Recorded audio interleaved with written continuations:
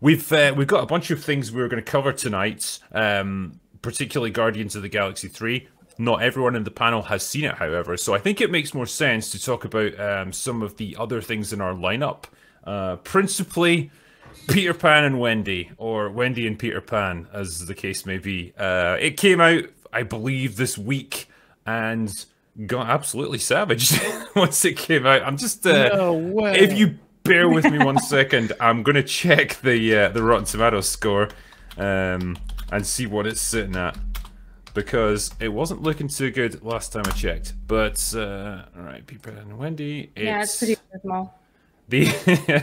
So amongst the critics, who we all deeply respect, it's sitting at 65%.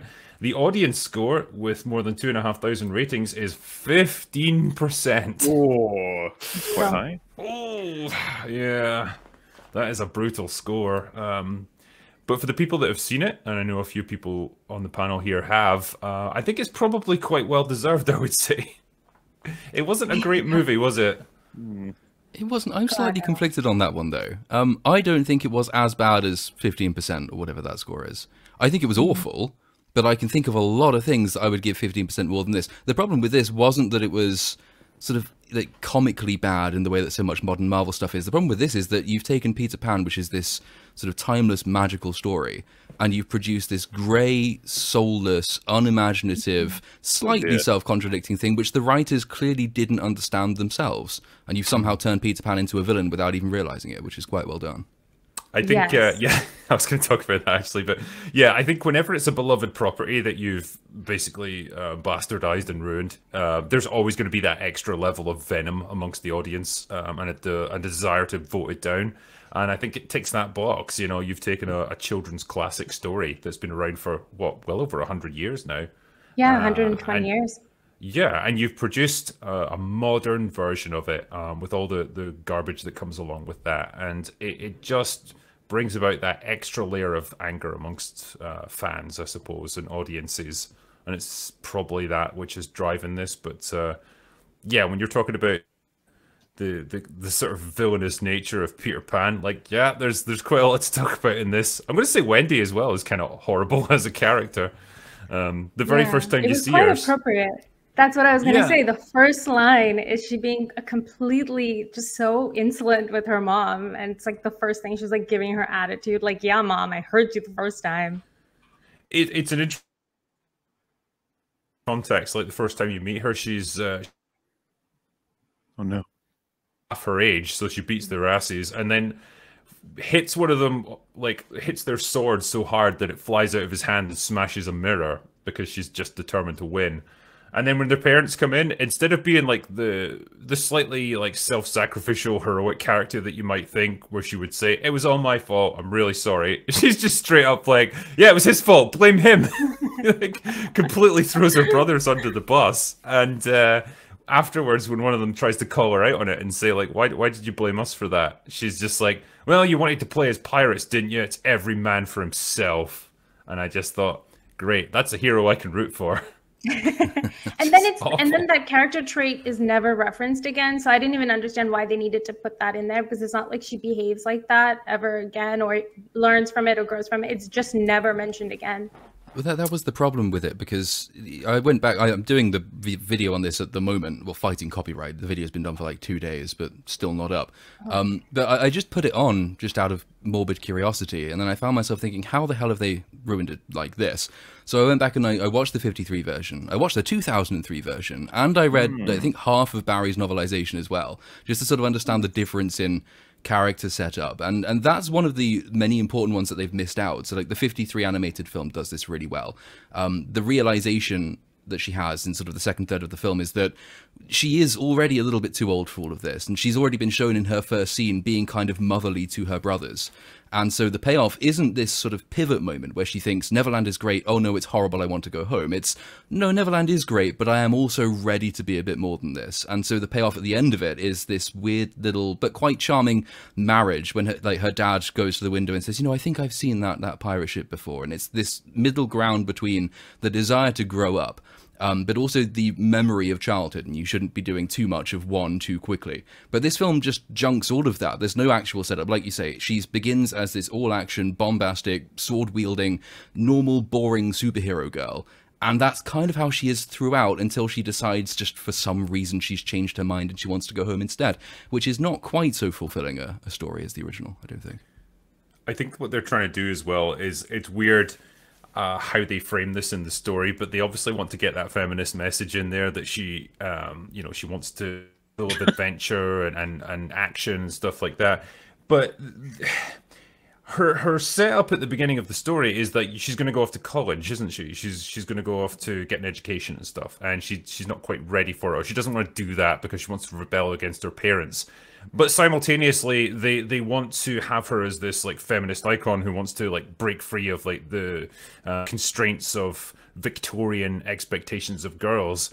And I just thought to myself, that's exactly what they're trying to give her. They're trying to send her to school to get her an education where she could then get a job and have like some kind of, you know, fulfilling career, like be able to do more for herself.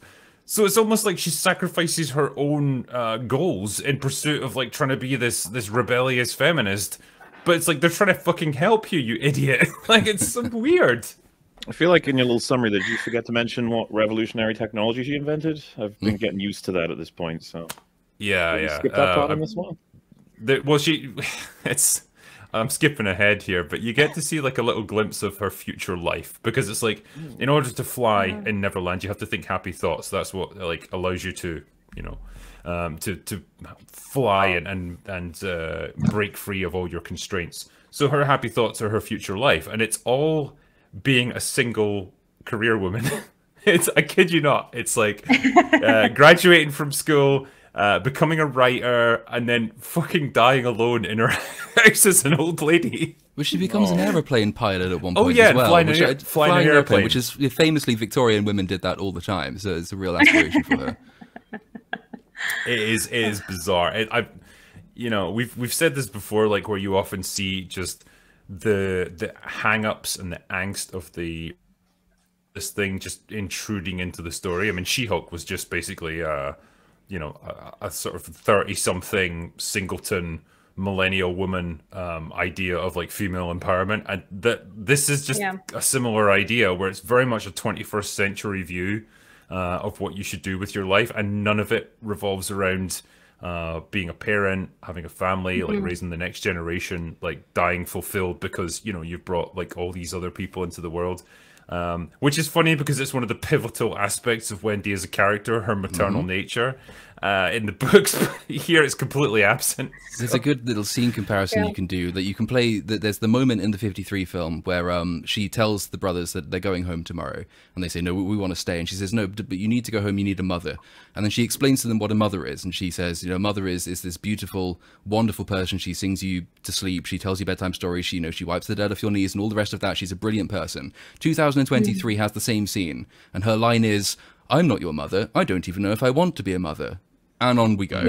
So it's like you have missed a fundamental part of what made Wendy a character, and more important than the boys. The thing I think the writers missed in attempting to center Wendy as this sort of feminist icon is that the original was always about the girls. The girls come to the fore in the original all the time. They're more intelligent than the boys. They're more mature at the same age than the boys. They drive the story along. They're the people we see through. They're the people we grow through. And they're the people that we embody as opposed to idolize. And she idolizes Peter, but Peter's no more really than just this representation of an unreachable ideal, this ideal for eternal youth. And she sees through that. She sees that. She thinks it's incredibly charming to begin with. There's an unrequited romance, which this film just completely ditches for the sake of nothing, amongst three different characters, which is very pivotal to the original plot and not at all in this one. So you have the girl's perspective all the way through, and the girl is the one who grows, and then she's the one who's held up to be the moral icon of the story. And this one, in a bit to just make her this sword-fighting heroine, has just reduced that entirely. It's kind of depressing. I think partly as well, it would have come across as super creepy if they tried to have like a romance between her and Peter, because I swear there must be like a 5 or 6 year age gap between them. He looks like a small boy, whereas she must be like a good several inches taller than him. You know, like she looks so much older than he is. And it's just like that would look really weird if they tried to get it on. Yeah, but then there are tactful ways they can do that, and again they did do that in Barry's version and the '53 film, and I think the 2003 film as well. There's the bit where she's obviously clearly quite attracted to him, and she wants to give him a kiss, but she feels like she can't for various different reasons, and so she gives him a thimble instead as this representation of something. You know, she kind of wants to do it, but she knows that it would be irresponsible to do that.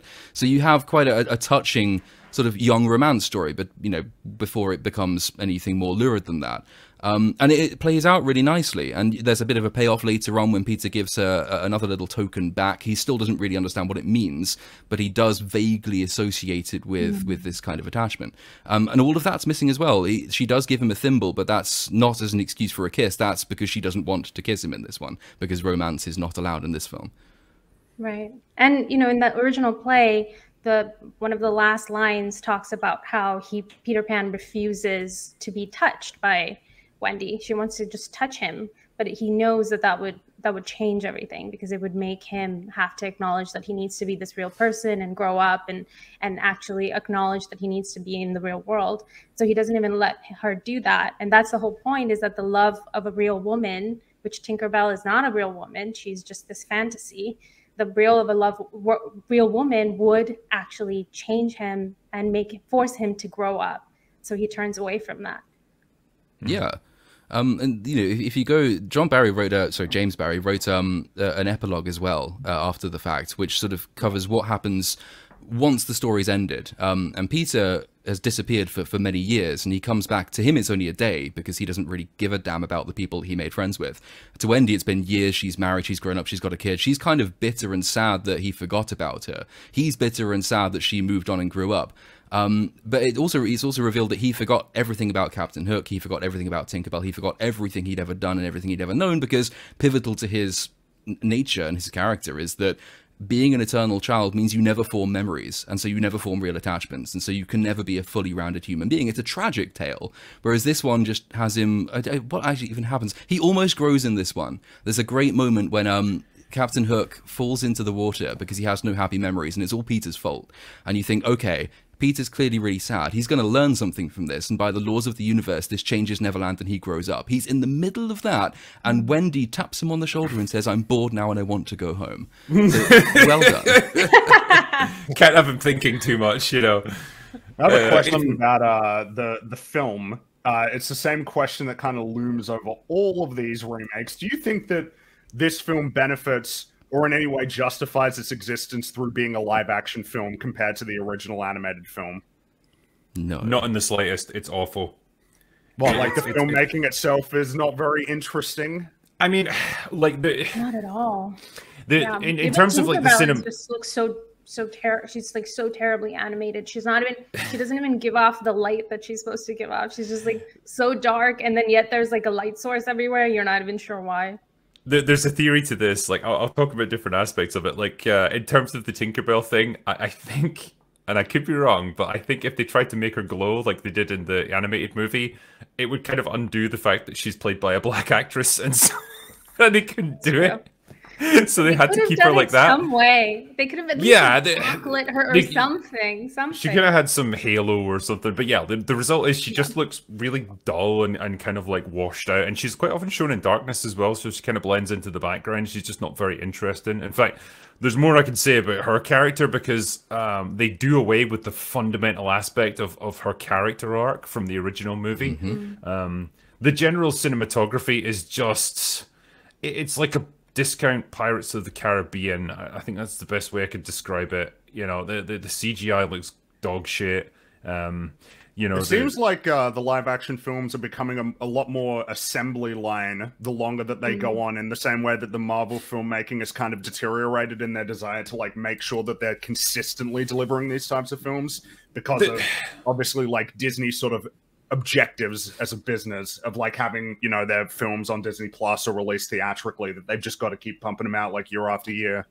Yeah, there's some good shots where like the galleon like lifts up into the air and it turns over and stuff. And it's kind of all right. There's other scenes where they're flying over Neverland or over London, and it just looks awful. But you can tell this movie was done on a bit of a budget. Right. It doesn't look great. I was curious to ask all of you, especially because I haven't seen it, is they have at least one actor in this film, right? Jude Law. How was he as Hook? He's good. I mean, He was good. it's the classic thing of a good actor with a crappy script. I think because they completely changed Hook's backstory. In the original, he was just an evil pirate guy. It's like fine, he absolutely relishes being evil, and he fucking loves it, and it's good. He's theatrical, he's over the top, he's grandiose. Here, they've changed his backstory so that he was once a lost boy himself. He was actually the first, and he was Peter's best friend. But he missed his mother, and so he went off, left Neverland, in search of her, and got lost at sea, and he was adopted by the pirates. They raised him, they made him one of their own, and he eventually rose to command them. So, a nice story. He found his own family. But then he returned to Neverland to reunite with Peter. Peter couldn't accept the fact that he was grown up now, and so he cut his fucking hand off and fed it to a crocodile. Like, he mutilated a man and fed it to an animal. This guy's an absolute psychopath. And this is the thing, like, that happens in the original story, but it was not justified, but it can be explained by the fact that Captain Hook was an evil guy who just wanted to kill Peter, but now it's like he's this sympathetic villain who's actually got a tragic backstory, and Peter is just this merciless psycho who mutilates him and feeds bits of him to animals. Like, there's that moment kind of late on when they're fighting on top of the pirate ship, and Hook goes to fall off. Peter grabs him and tries to teach him how to fly again, and says, "Think happy thoughts." And Hook just stares at him and says, "Peter, I haven't got any." And it's your fault, is the implication. You took him from him. You left him like this, but no consequences. This is the problem when you have to go and give backstories to everything, is that you do invite loads of questions, moral questions and emotional questions that you don't need to. But if you are going to do that, you have to answer those questions, and this film doesn't. The variables of adaptation, right? Like when you introduce new elements, you can't necessarily look at what the original story had and just pull straight from that and then be fine, right? Like there's extra work that you may need to do depending on the choices that you make. Mm-hmm.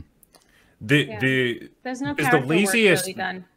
Yeah. The laziest way to do an adaptation, right, is to say, I'm going to tie together all these things that weren't actually related in the original story, so it's all connected.